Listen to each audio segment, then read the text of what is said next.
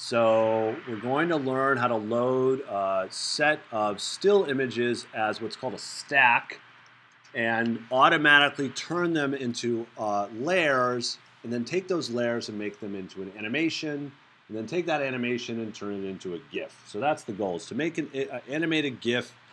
Particularly, we're using a bunch of still images that were for a stop motion that we created. So we're in Photoshop. Oh gosh, I should have done the file menu. Oh well, let's do this. Nope, that's not gonna work. Well, we can still see it, which is good. There's under the file menu, there's automate and or no, it's scripts. Yes, load files into a stack. We can choose a set of files or folder. I'm going to use a folder because I made that one folder with all these images in it. I'm going to browse. I have those files somewhere. Where are they? There it is. So that's the folder, and you can't see it, but I'm going to select open. And so those are the images. And we're not going to do any of these things. Like, we don't want to work with a smart object. We just want to load them, and it's going to automatically turn them into layers. So you can see them. It opens all the images first. And now we have them all here in one layer. So we need to rotate these all. So again, you can't see the top menu. So we're going to go to it's under image, so I'm saying it's under image, and then we're going to say image rotation, and we're going to say 90 degrees counterclockwise. And so that rotates, that's a global. You can do specific layer rotations. So on the right here, we see all these images on a layer, and each layer, you see these little eyeballs next to them. That means the layer is visible. And so you only see one image because each image is of the same size. So as I hide a layer, the ones below it start to show up, all right? And then it disappears, and when there's none of the layers are visible, you see a blank canvas. And these, like, checkerboard is the equivalent of a blank canvas, all right? So I'm just gonna, and you can start to get a sense of what this animation is gonna look like already. Now, right now at the bottom here, we have this timeline visible, all right? And if it's not visible, you can reveal it under the window, and you can't see the word window, but the top palette says window, and you choose, no, not this one, timeline. And if this is unchecked, you check it, and now you'll see this timeline. And you can click this create frame animation. And right now we only see one. But the timeline has its own little menu right here. And we pick this timeline, and we're going to say make frames from layers. So each frame, we need, if you think about it, we have 1, 2, 3, 4, 5, 6, 7 images across 7 layers. And each frame needs to have each different layer visible, or each image. And there's something important about it, because technically in a frame you can have multiple layers visible, and that allows for transparency and stuff like that. So we're going to say make frames from layers, and it's now has them, and we can push play. It's going to only do it once, and move, they're backwards. All right, so I can hold down the Shift key and select all of them, and then I can choose to reverse the frames, all right? And now as I hit play, all right, she moves forward. Now, it's kind of fast. It's never, I mean, there could be a lot more frames, and it'd be fun to do more things with it, going back and forth and things like that, but that would have been taken a lot more time in the shooting, and we did this in class. I can highlight them all, and right now you can see the timing is set to basically as fast as possible. No pause between frames. So we can set a pause of, say 0.1 seconds through 10 seconds. There's these intervals that you can pre-select, or you can choose one and say other. And I can say set this to, I'm going to start at like 0.06 seconds and hit play. And that's really fast. So let's change it to just 0.1 and play it. All right. And so it's moving through. Now, right now it's set to just play it once, but I could set this to forever. And it's going to keep playing it. And so technically it's like, okay, that's kind of what it's going to look like. All right, that's the GIF. Now I'm going to do something fun. Let's make her go back and forth. All right, let's have her roll back and forth. So if you think about to do that, I need to go frame 1, 2, 3, 4, 5, 6, 7, then back to 6, 5, 4, 3, 2. And then 1 we don't have to repeat because it's 1. So we want to go kind of back and forth. So there's no way to go back and forth and back and forth. We can't tell the application to go back and forth.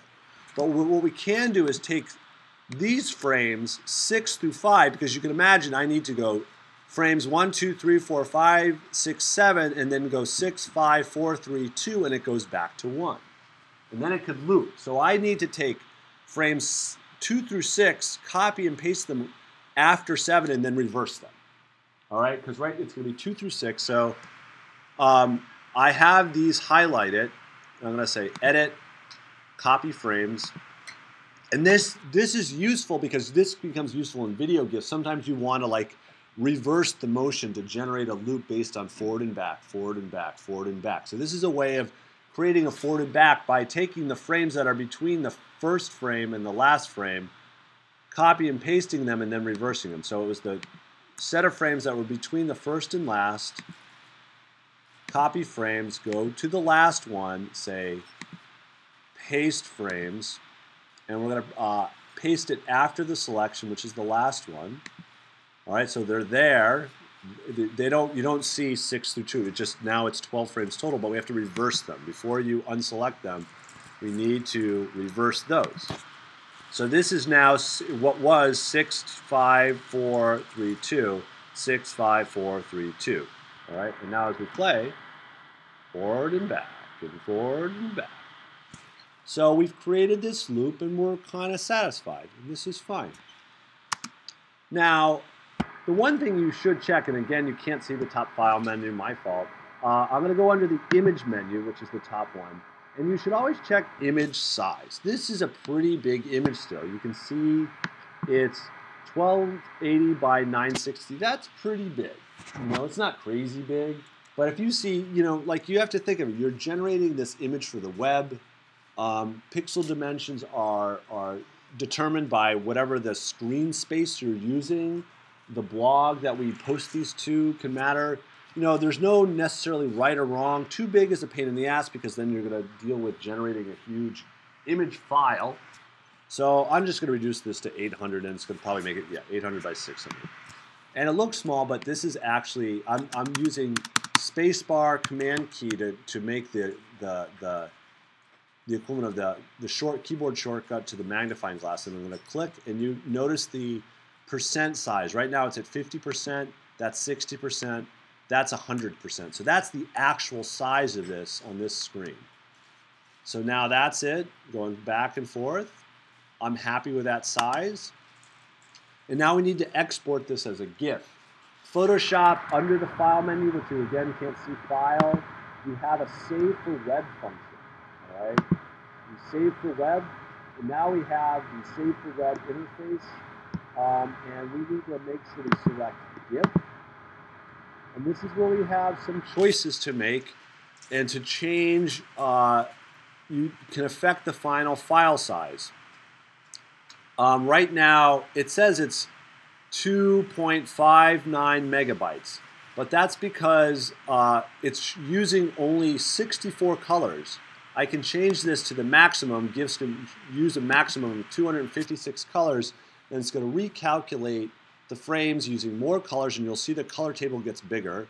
All right, so now there's 257, and it added 1.5 megabytes to the file, so it's almost 4 megabytes, which is pretty big. There's some other things that you can change, and so you can manipulate this based on, like, if you want to optimize file size in the context of how it looks, stuff like that. You can turn off what's called a dither. Dither is what creates this dot patterns, and so it's not particularly that problematic in this one because you don't notice it. So I'm going to keep it off, And I'm going to say maybe 128 and see how that looks. And it looks pretty good. All right, and so it's under 3 megabytes. It's back to 2.5. But notice, like, if I go all the way down to 4, like, what does 4 colors look like? And maybe you like that. You're like, wow, that's kind of cool looking. So realize this is a processing part that you may enjoy. And that's what Mariana Foons had done to her versioning of that GIF of that face. She had done different color spaces. And the cool thing is you can literally change the color. So I could change this gray. I could change it to a red, all right, and say okay, and now I've got something completely different, all right? So you can do something natural, or you can really change the look of it based on what your goals are, and I kind of like that. I think that's kind of cool. And notice it's suddenly incredibly smaller, right?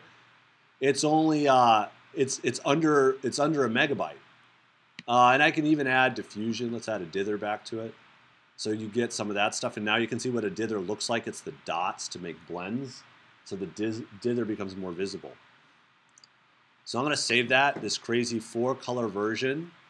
I'm going to put it in that folder so I can find it rolling on the log.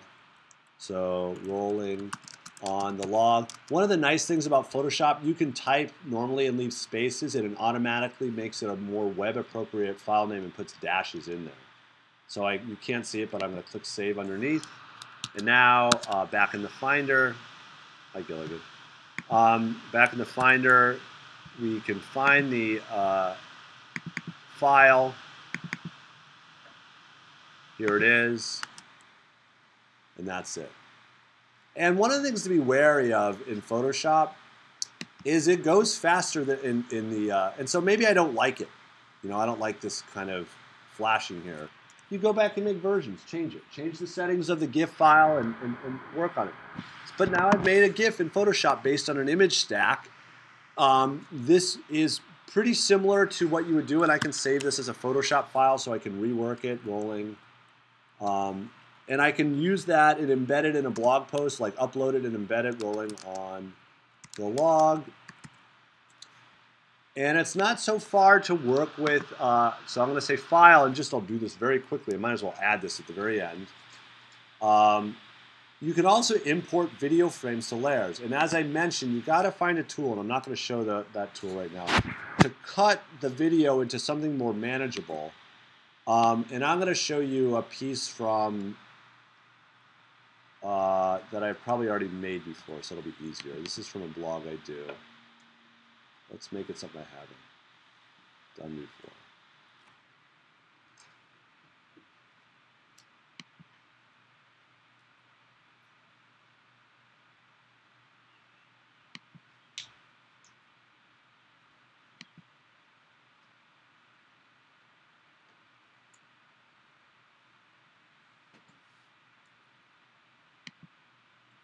All right, this was fun. So this is a piece of video, and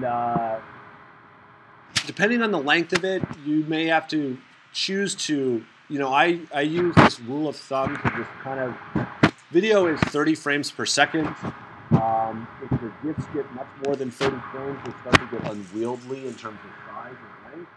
So if it's, say, a 3-second clip, that's 3 times 30 is 90 frames. So that means you'd have to limit to every 3 frames. So I don't remember how long this is, so I'm just going to, by default, throw it to every 2 frames. And it automatically generates layers and a timeline of frames. And this is the winner rolled off. And so technically, you could look at this. It's 23 frames. I'm under the File menu again, and I could save for the web right away. And I could go back to a larger color palette. And so everything is similar afterward. It's just the process of getting that stack of images happens to be from video rather than that stop motion animation. And you save it. And so this is the beginning, and so this would work. And this is the Winter Warlock. I'm not doing. There's more work. I didn't bother to work on the timings, and I can open it and see how it works.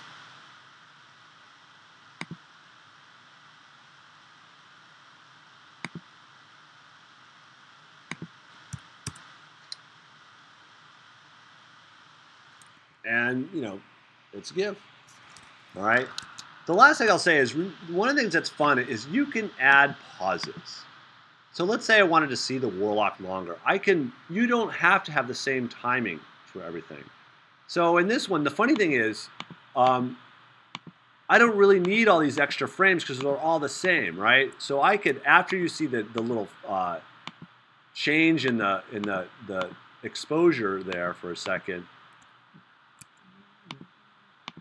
I can throw away these 5 here. I can trash them. I'm selecting them and trashing them and saying, okay, I'm going to make this one 0.2 seconds. Or actually, I'm going to make it really long. I'm going to make it a full second.